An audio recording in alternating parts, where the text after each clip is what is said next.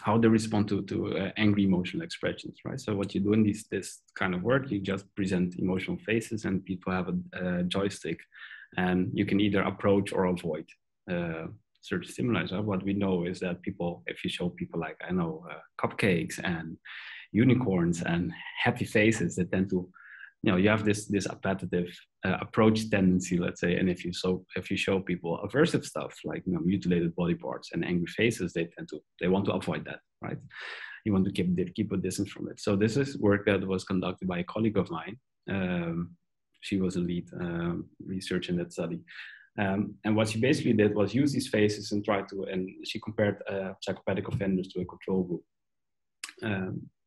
And she was interested in the idea that it could be that these guys if they respond to threat differently, you should always see that to a certain extent in this approach avoidance tendency. So it turns out that the psychopathic offenders had a higher tendency to approach angry faces instead of avoiding them. If you're like a normal functioning individual, and I would say whatever normal is, you don't want people to be angry at you. You want to kind of take your distance, let them be, keep them happy. But these guys were actually actively approaching this negative, these angry faces. From that level, let's say from a neurobiological level, it could be that they're kind of hardwired not to respond to threat as intensely as someone else would do. They have the built-in mechanism, but the mechanism is kind of faulty. You can imagine throughout a lifetime, you kind of accumulate all these experiences, and if you consistently accumulate information that's incorrect, at some point you will start reacting to it in a certain way as well, and then you have this established behavioral repertoire, let's say, that is difficult to correct when you're grown up.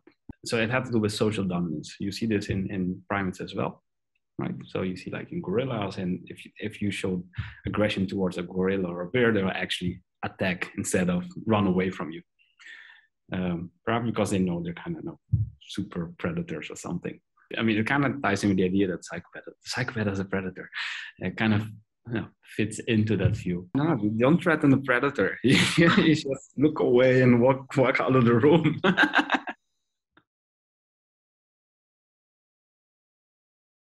So there's been quite a lot of research done the past 20 years, I guess, on how the brain will differ between different offender groups. And so what I find interesting is one thing. So there's a large variability, let's say, in how people kind of cluster the groups together. Sometimes they talk about violent offenders, and they turn out that they have psychopathic traits as well. Sometimes they're actually kind of screened for people who are psychopathic and kind of make groups based on that.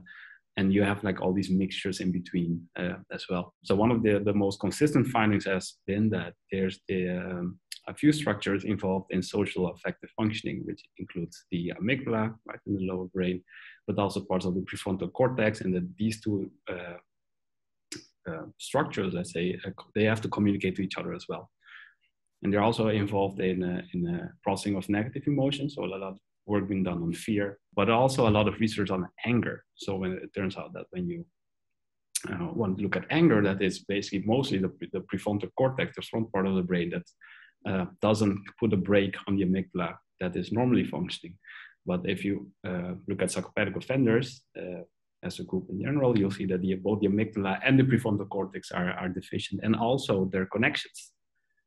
So it's as if you have two train stations connected by a railroad and everything is broken by a hurricane. That's basically how I see it.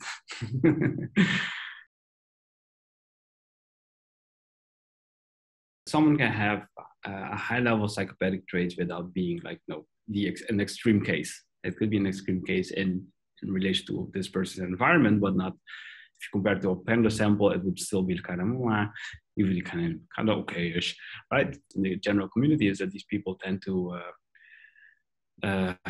cause a lot of damage when it comes to their personal relationships, right? So while in the offenders, you will see that they will do this as well, but they also attack people, engage in all these risky, illegal behaviors and all these things. In the community, people tend to not do that. At least they do, but they don't get caught. That's also important to keep in mind.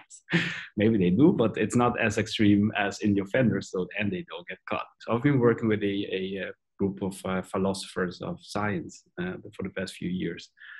And they became quite intrigued by this idea, right? So we've been focusing on the offender, like the worst case scenarios, but you also have these people walking around in general society. You hear from someone that complains about, no, this person they know is not empathic and destroys all these social relationships. So we talk about it, but people are not aware that this could be due to psychopathic tendencies. Not per se, but it could be.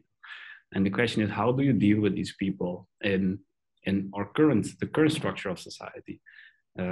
So when we think about rehabilitation, then we'll think about changing something within the individual, right? So we basically want to improve the way of thinking or regulate emotions, so it's something, it's a person-centered approach. While the alternative, which for psychologists often is kind of like, no, it sounds strange when I say this, is that you can also think about changing the environment to a certain extent to kind of accommodate this person. That's not to say that you should not, you kind of make it okay to be psychopathic because there's a place for a psychopath somewhere. No, that's not what you're saying.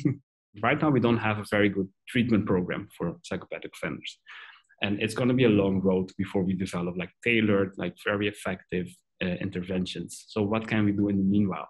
So what you can do in the meanwhile, we propose, is that you can kind of shape the environment in a way that kind of accommodates them. So if you go look at corporate world, if you have the psychopathic, this person with psychopathic features walking around, kind of damaging others, talking bad about colleagues to achieve own goals and all these things, instead of trying to, it's very difficult to develop an intervention for someone in that setting because it's like, no, it's not an offender, it's just someone that functions in someone with a normal life to a certain extent, and also that just works there.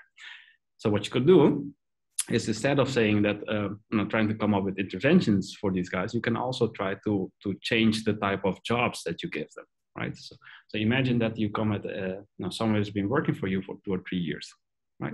So you know this person, destructive tendencies, difficult social relationships, not empathic, but you cannot fire him for whatever reason. He's protected by the law or something, I don't know. So what you could do is, instead of making this person the manager, which usually is what they often want, you should try to come up with some kind of job that kind of reduces the impact of this person on his colleagues, but also gives them a purpose, like something to do, right? So not a management function if it's something that's very manipulative.